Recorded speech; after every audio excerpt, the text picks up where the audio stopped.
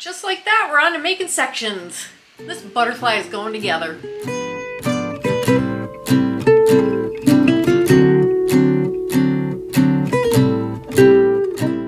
This is Carrie's Canary Quilts, and we are working on the Tula Pink Butterfly Quilt, 2nd edition.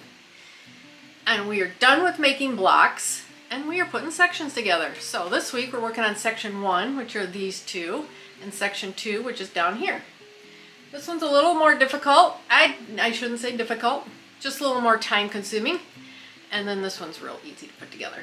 So I am going to show you today how I put this together, how I came up with these half square triangles.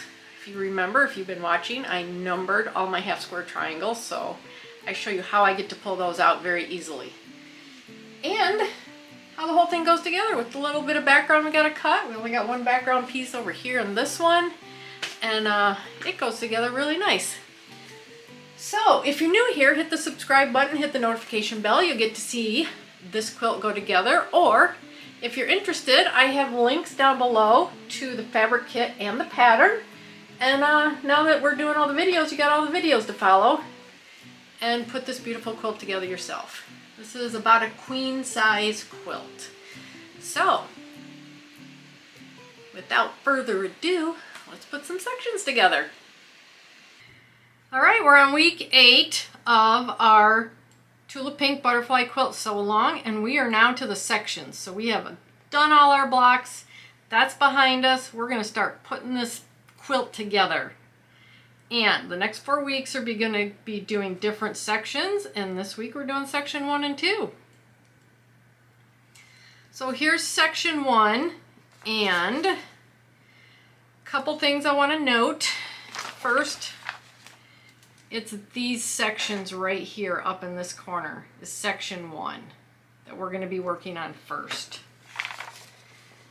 So we are going to need some background pieces cut, and they tell you what to cut, and it's for both the left and the right. So you will have enough with what they tell you to cut for the background pieces. You're going to need 2 of these small squares.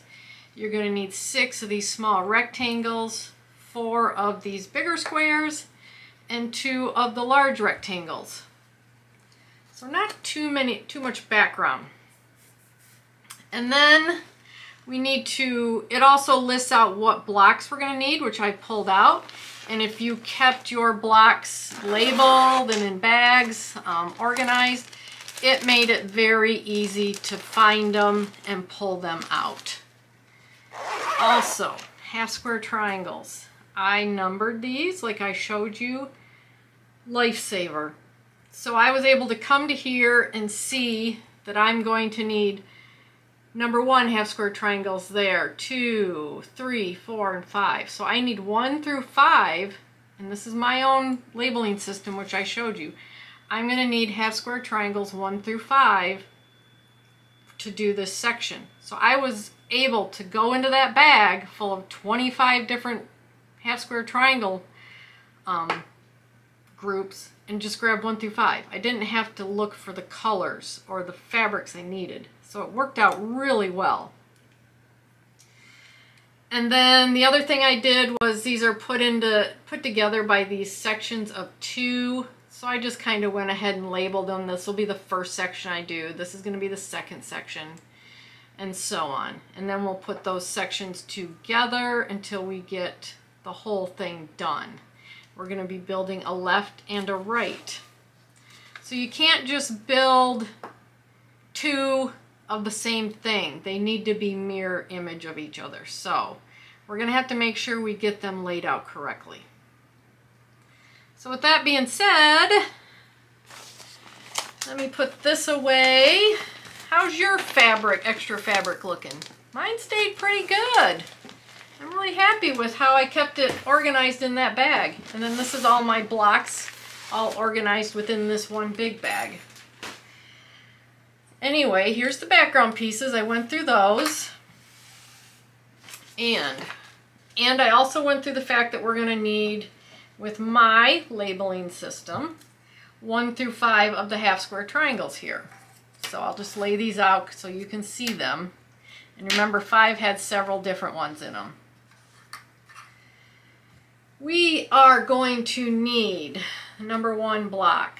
Number 1 thing they show us, or tell us I should say, is the medium log cabin block. We will need 4 of these to make the left and right section 1. I'm sorry, this is the small log cabin block. This is the medium log cabin block. And we need 2 of these, and we only made 2. We made 6 of these, I believe, and only 2 of these. So, 2 of the mediums, 4 of the smalls in the purples, the purple chunky cross, we need both of those that we made, and we need the 2 large wheels that we just made last week. So, we can now start laying out our section. So, let's lay out the left one first, just so we can get an idea of what it's going to look like. And I only need 1 of these, so I'm going to set that aside. And this is going to be down in the right-hand corner. Our medium log cabin is going to be up here in this corner. I'm going to put the other one aside. Our chunky cross is going to be right here. And I'm going to set the other one aside. We've got a small log cabin right there. And we have a small log cabin right here. We don't have 2 of them. We only have 1. And then we need to fill in with background and half square triangles. So let's start up here in this corner, and I'm going to need 2 and 3. So there's 3 and here's 2. So, whoops.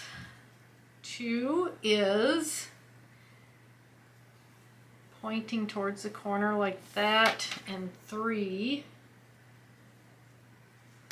is pointing towards the corner like that. And then on the other side, we need a 2 over here. Can you still see that? Yep, you can still see that. And that needs to point towards the corner like that. Pointing this way, pointing this way.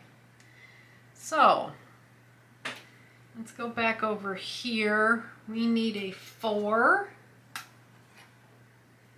which is right here.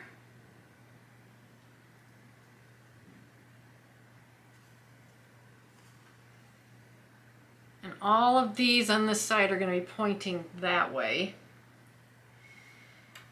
And then we need 2 5s.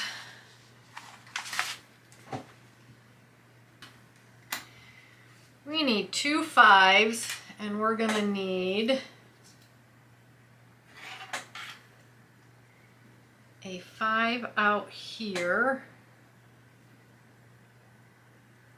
That works. Then we need a solid pink 5. Like this. Yep, we want one edge to be against the log cabin, one edge to be against this. So this is correct. And then 2 of these. Just like this.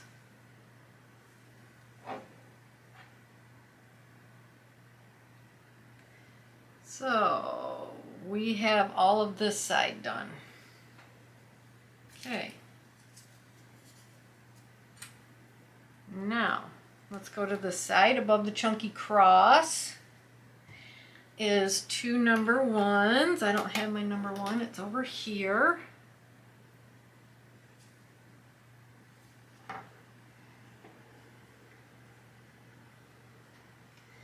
It's going to be like this. And then we're going to have 2 more over here. We have a 3 and a 4.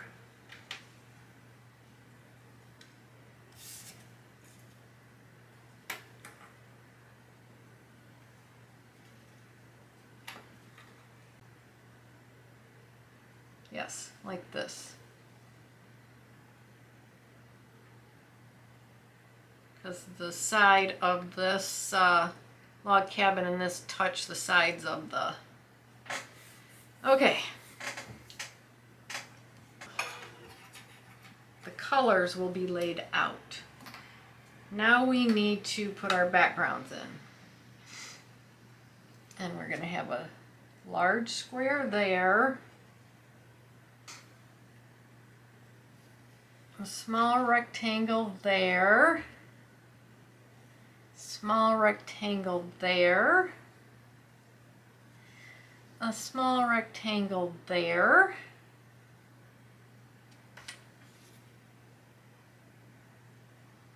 We need one of our small squares right here. And one of our squares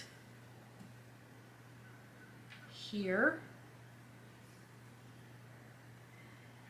And one of these here. One of these large rectangles. Oh, goodness gracious. Okay. There we go. Here's all my extra backgrounds for the right side. But there is our left side laid out. So, let me get my machine set up and we'll start assembling. And then we can do just the opposite for this. Okay, I'm all set up to start sewing, and I want to let you know that I'm not going to show any of the actual sewing because it's all 1/4 inch. And by this point, if you're working with me, you've done a lot of different types of sewing. So I've got my 1/4 inch foot in, I've got Orfill thread in the top and the bobbin. I think what I'm going to do is, if it doesn't tell me how to iron the seam, like right here between these and these, I'm going to iron it open. I'm going to do this section. Then I'm going to do this section. And then I'm going to do the corner and then work over here. And then we'll put all of these together and, well, we'll put these together, and then we put them onto our big wheel block. So I'm going to get started. So I'm going to start with these. And good practice is to pin the side you're going to sew so that when you get to the sewing machine, you know what edge you need to sew.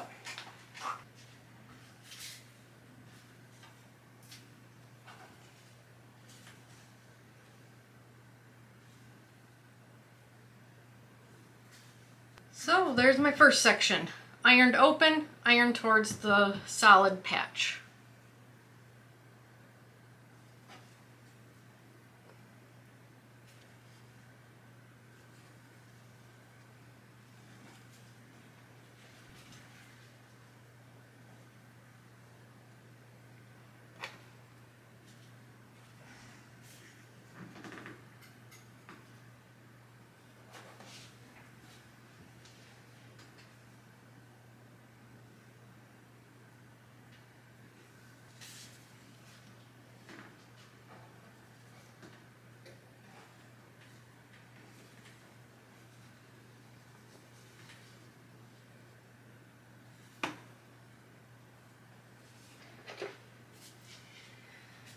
Okay, there's my section 2. I iron these seams open. I actually ironed towards the log cabin because that was just a long strip of fabric.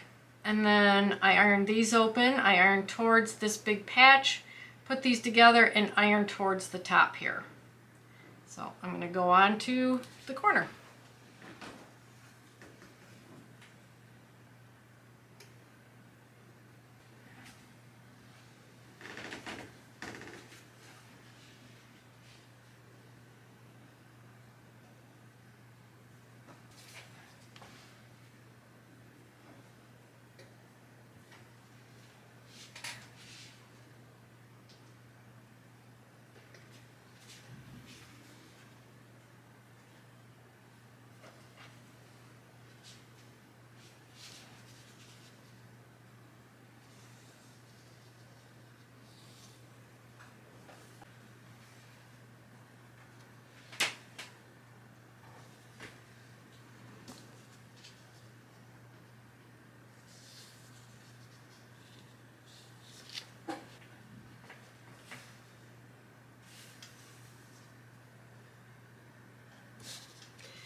Okay, here's my corner unit, and I ironed these seams open, but then I ironed towards the patch.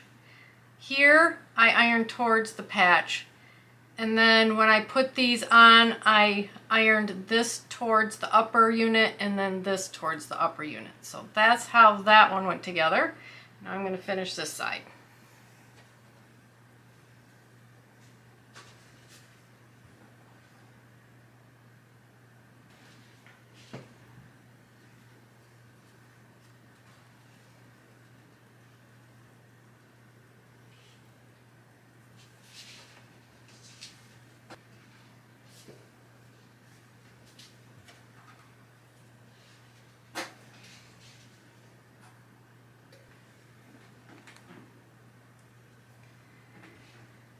Okay, I want to make a note here. So they have you iron towards the chunky cross on this one, which I did. But then when I got to this one, they also have you iron towards the log cabin, but I'm not going to do that. I'm ironing towards the patch so I can get nested seams here. I just think it'll lay better. That's what I'm personally doing on this one. So I iron towards the chunky cross here. I iron towards the patch here.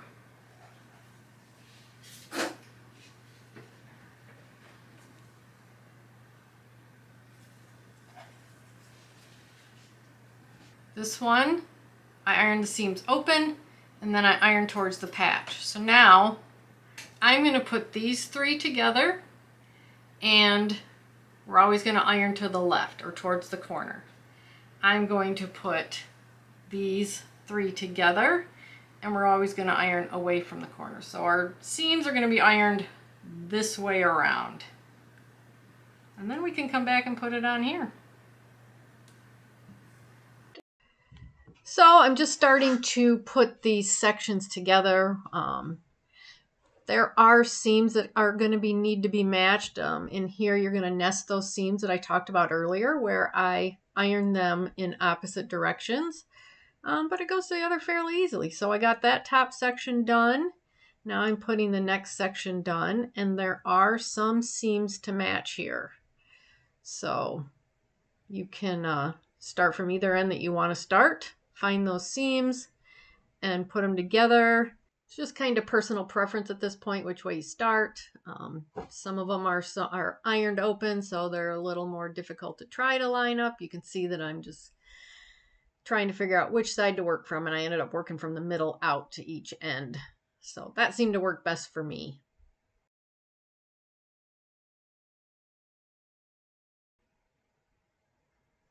I finished that one up. Now I got my last little section to add on, and you've just got that one seam there with the half square triangles you got to meet up. Get that sewn together, and we'll come back and we can start putting the whole thing together.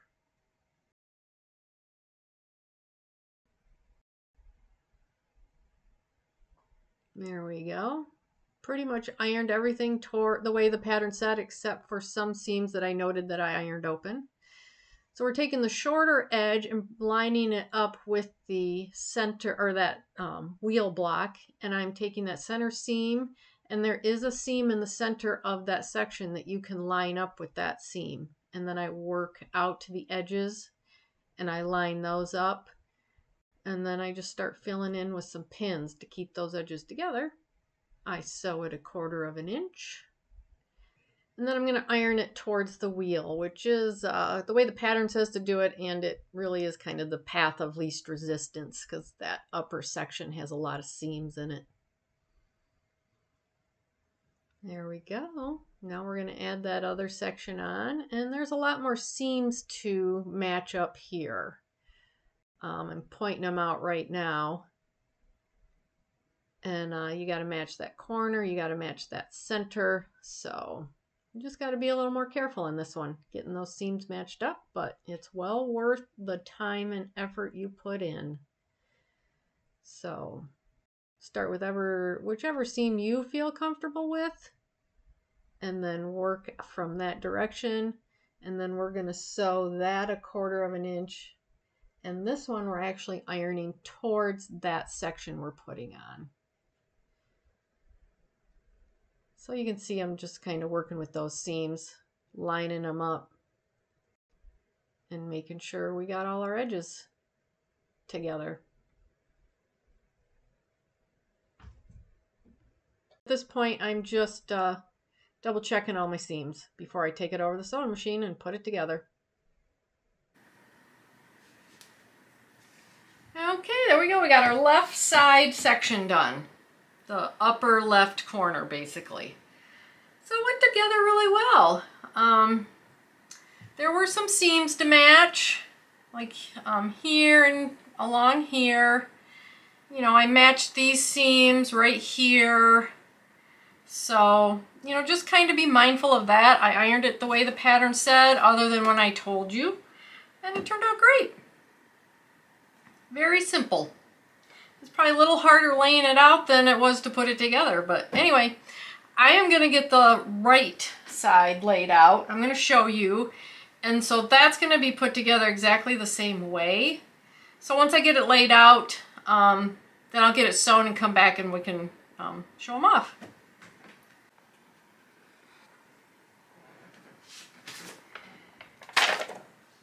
Okay, we're putting the right together. We just did the left. I used this, but I also utilized the one I just put together to kind of see where, as a reference. So this is what it looks like. I've got my section here. This is a section. This is a section. This and this corner. And then these two go together, these three go together, and then these three go together. And then we put it all together. So it's just like the other one, it's just mirror image. So when I get done, I'll put them up on my design board and you can see the mirror image of it all. But anyway, this is going to be sewn together exactly like the last one. So I'm just going to get it sewn together and we'll come and take a look at the two together. So see you at the end. So there we go. There's section one that we just put together. It turned out really nice. Went together really well. All the pieces fit together well, which I don't know why that surprises me, but it always surprises me that my pieces fit. I show you how I do the half square triangles and how I came up with the colors for that. So yeah, that's what it looks like. We've got the upper right and left corner of this butterfly done. Let's move on to section two. Okay, to get started on section 2, which is right here, we don't need very many pieces. We need our large log cabin, the orange floating cross that looks like this, the small log cabins, and we need all 6 of them. We need 2 of these, we need 2 of the large. And then these are my half square triangles we're going to use, which I have labeled as 6 and 7. So that's what I labeled in here. They're all the same color though. That's how mine turned out. And then 2 background pieces down here in this rectangular shape. So we can get this laid out real quick.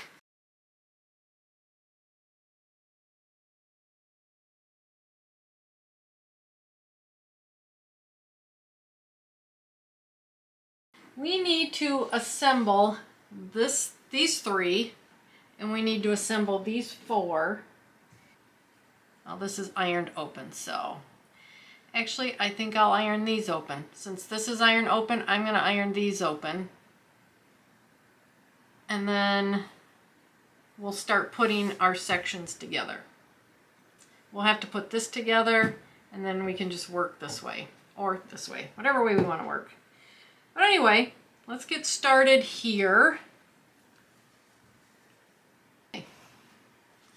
Now I'm going to put these together and I'm going to iron these open. Okay, there's this section all ironed open, this section all ironed open. Now we have to put this one onto this one. So line up these seams between the 3. It's going to be the seams between the 3 small log cabins. And then these seams right here. Okay, now we can just start working on over. Why don't we start here? And we've got some seams to line up right here, I think right here. So let's do that.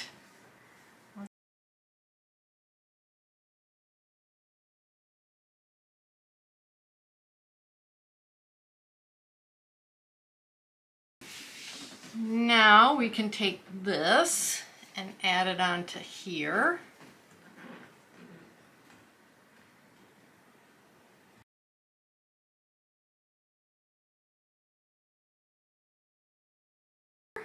Do ya? You think you're the helper here? Gotta push you just that way a little bit. There you go. So we're gonna sew this iron towards the half square triangles.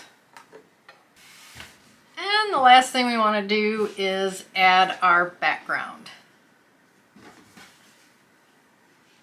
And that will complete our section. Okay, so there is our section 2 completed. And now we just have to make a mirror image of the other side. So let's get that set up.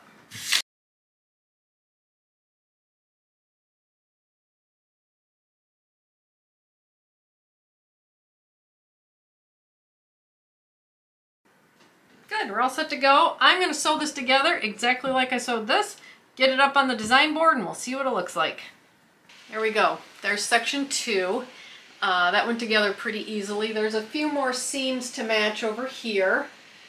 But that's about it. Not too bad. And we got the right and left done. So these are the sections that are going to go underneath the section we just did. So yeah, there you go. Next week we're moving on to section 3 and 4 are the orange sections right here. We're going to be working on these orange sections next week. So hit the subscribe button, notification bell. You can watch those sections go together, and you can watch this beautiful quilt go together. And don't forget, I do have links for the quilt and for the quilt pattern and the quilt fabric kit down below also, if you're interested in starting this. It's not too late. You can do this anytime. These videos will be there forever. I have the fabrics all listed out on my website so that when you're putting all of this together, you don't have to go through and figure out which fabrics to pull.